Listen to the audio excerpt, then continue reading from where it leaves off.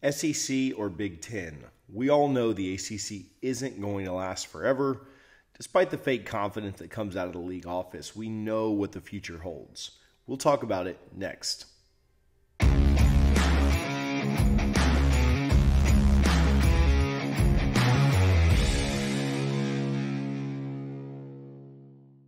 Hey guys, thank you as always for coming to the channel, for hanging out, and for watching this video. We just went over 200,000 views over the last month.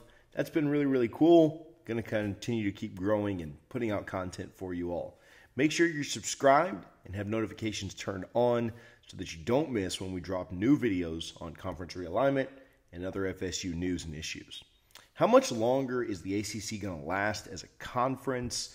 I'm not really sure. I don't have the answer to that directly, but I do know that the grant of rights that is holding this house of cards up currently isn't going to last until 2036. You remember Jim Phillips' comments at the ACC kickoff in July?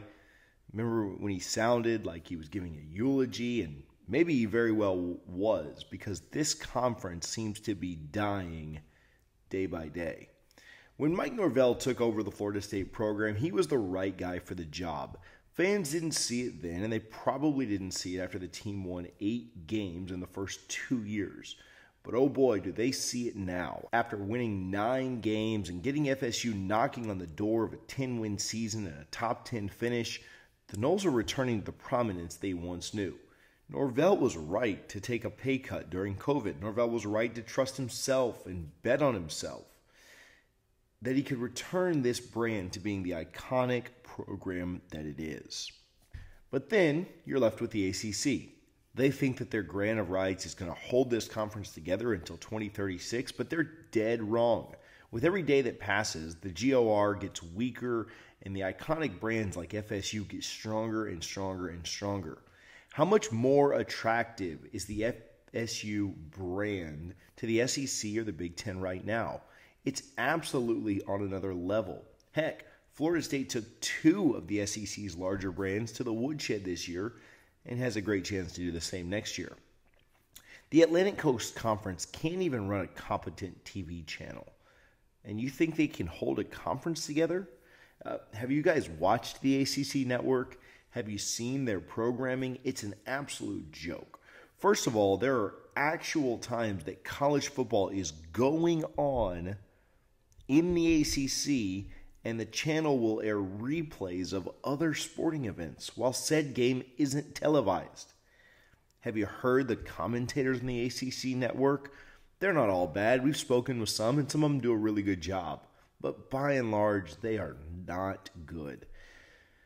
Have you seen some of the commercials that are on? Go watch an hour of the SEC network and then do the same for the ACC network. I don't need underwater glasses or bacon you heat up in a cup in the microwave or nonstick cookware or heck, an invisibility cloak for 4 easy payments of $19.99. It's absolutely horrible to watch.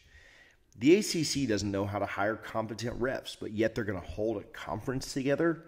We've done a few ref videos this year, and you guys loved them. Well, probably hated them, but you commented and gave a crap ton of thumbs up reactions, so we appreciate that.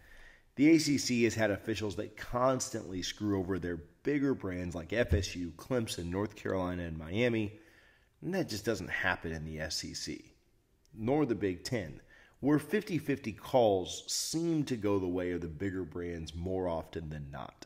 Now, is that right or wrong? I don't know. But I do know that those conferences protect their bigger brands. That's not the case in the ACC. The ACC can't figure out how to schedule competently. They put every big game on their entire schedule this year in 1 month. Clemson, Wake, North Carolina State, and FSU all played a jumbled up October this year, and they all played each other within a few weeks. After beating each other up and giving no room for error, teams were bruised and fell from the rankings. They gave FSU a Wake Forest game right before having to play at North Carolina State and then host the Clemson Tigers. If FSU plays Wake in November, they win by 20. But they can't get scheduling right and give teams little to no chance to play a competent schedule at all. And they do this to their own detriment. If Florida State had played Wake Forest later in the year, they'd be 10-2 right now. It'd be a bump for the conference. It would make the conference look better, but they're incompetent, and so this hasn't happened. Heck, the SEC schedule for the 2023 season has already been out for months. The ACC's comes out in February. They can't even get a schedule out in proper time. We don't know when it'll happen. We don't know where FSU will go. But I am confident that Florida State is out of this conference before 2036. FSU's AD, Michael Alford, seems to be positioning the Noles in a great place, and he's been speaking lately on how the revenue that FSU brings in is in fact higher than most Big Ten or SEC schools when you exclude conference distributions, which is obviously much lower in the ACC.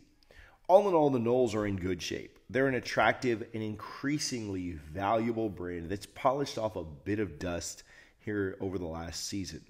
The same can't be said for the ACC, and I couldn't be happier about that. Let me know your thoughts in the comments. Do you think FSU is out of the ACC soon? Do you have a preference on which conference we go to? Let me know below, and we can chat about it there. Quick shout out on Cyber Monday for Garnet and Gold for you FSU fans as well. If you're shopping this holiday season, we've got less than 4 weeks until Christmas.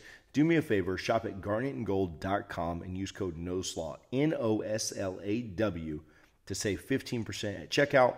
You're going to shop for FSU gear this season, whether it be for Christmas or the bowl. Support a family-owned business and give back to some great Noles. Again, NOSLAW, NOSLAW at checkout at garnetandgold.com.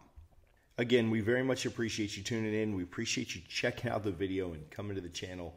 Make sure you're subscribed and you like the content. You're always welcome to share it. But most importantly, would love to interact with you down below in the comments. Let us know your thoughts on the ACC, how Florida State finished up their year this year, Mike Norvell, and the program that he is building right now.